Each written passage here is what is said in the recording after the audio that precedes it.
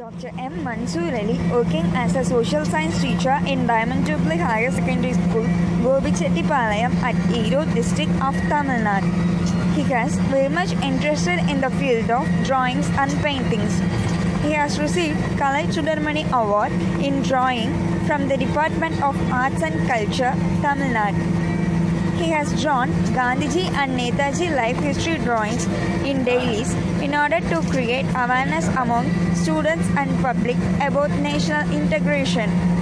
He has given TV program in the topic of Kalayum Kaivannamam in Chennai, Porigai and Doordarshan. He also broadcasted 25 radio programs in Kovai radio stations and Kodaikanal FM station. Tamil Nadu.